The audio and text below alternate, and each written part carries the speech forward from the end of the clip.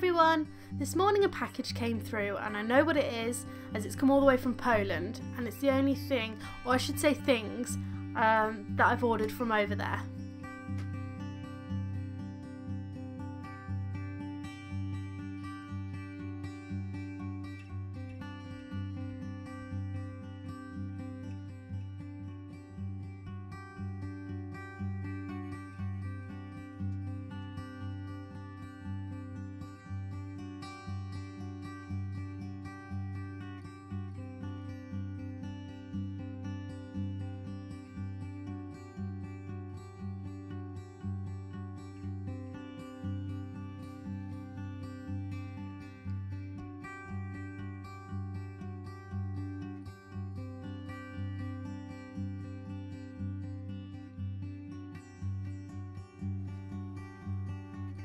So, in here we have the Kamienie Wroza.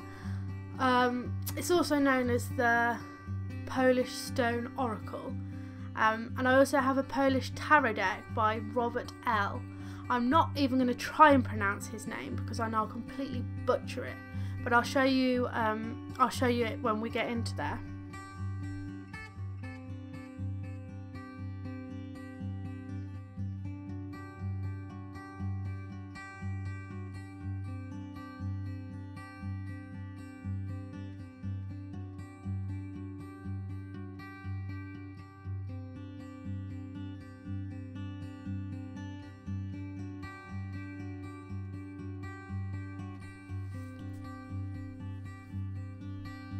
First here is the Stone Oracle, which is so tiny and cute, it's lovely.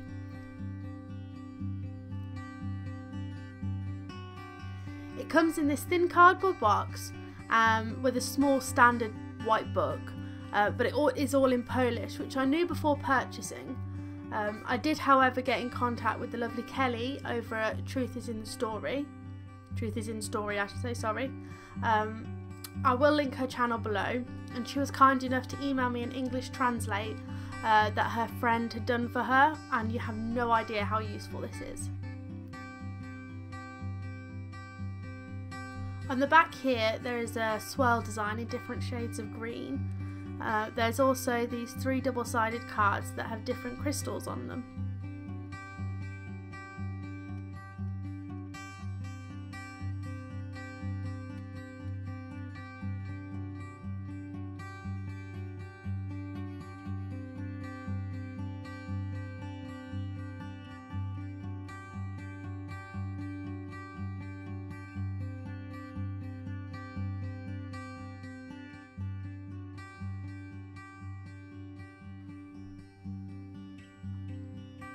Now let's take a look at the cards themselves.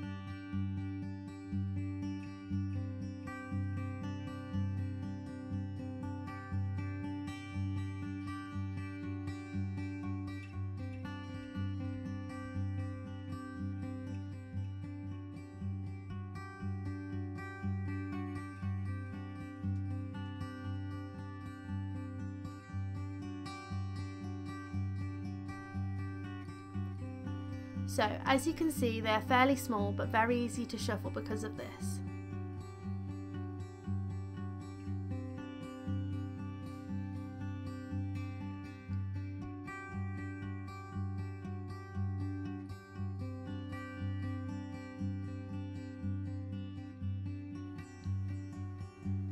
And now if we move on to the tarot deck. I know this will probably be quite a bit longer than my usual videos, but there is 2 decks and I feel it's kind of nice to do them together. I'm not going to lie, the boxes for this deck are rubbish. They're that bad that they haven't even arrived to me without chunks out of them, but at least the cards themselves are protected.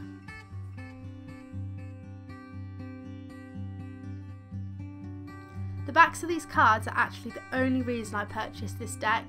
I think that they may be my favourite backings ever. The colours and the patterns just draw me in. They're just amazing. The first card is an advertisement card, I'm guessing for other products from this publisher.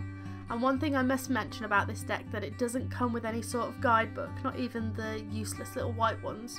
But to be honest, it's not an issue, because what I've seen of this deck online, it's very easy to distinguish which card's which, because it's so close to the Rider-Waite styles and symbology.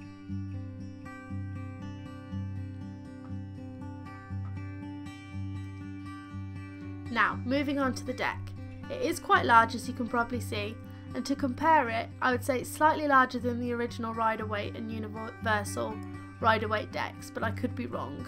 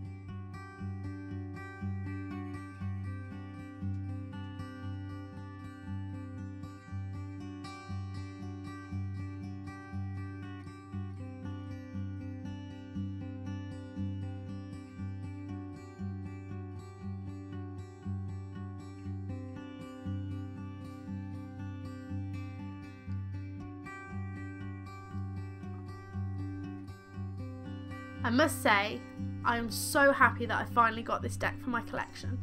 Like I say, the backs are just incredible, and they may not be to everyone's taste, but they're definitely my favourite backings I've come across so far.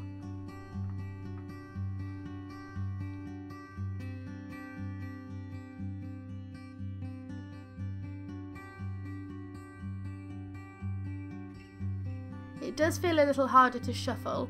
As you can probably see, I'm struggling a bit even though I'm shuffling portrait. However, if I standard side shuffle them, I can't even fully grasp the card width properly.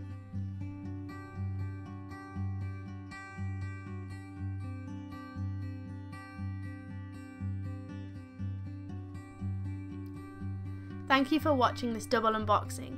I hope it was helpful for you. If you liked the video, I'd be really grateful if you could give it a thumbs up and subscribe if you haven't already. If you have any questions about these decks or would like to request a review of another, feel free to comment below. Thanks again, and I hope to see you soon.